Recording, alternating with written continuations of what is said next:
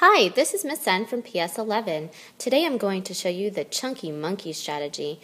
When you're reading and you get to a tricky word, break the word into chunks.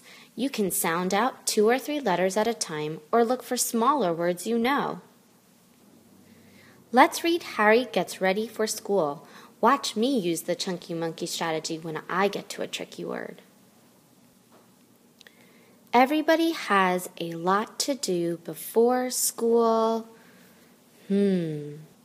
That's a tricky word. I can figure out this tricky word by breaking the word into chunks. I'm going to sound out 2 or 3 letters at a time and look for smaller words I know. The first 2 letters are S-T, st. Hey, that's the word art. St, art. Then there's an S at the end.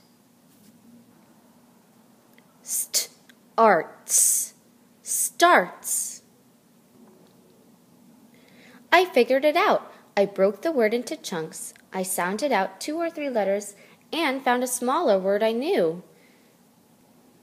Everybody has a lot to do before school starts.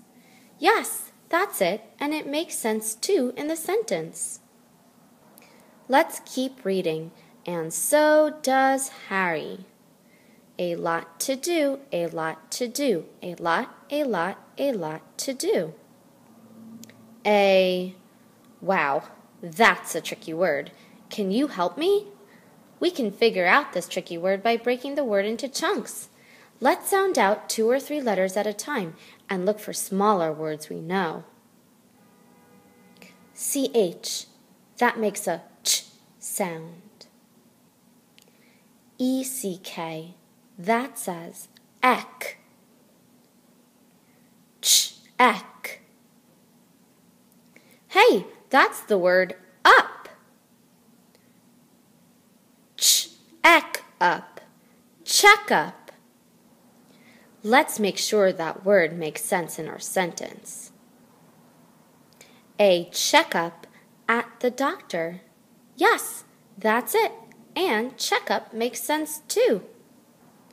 Wow, thanks for your help, boys and girls. Remember, whenever you get to a tricky word, you can break it into chunks.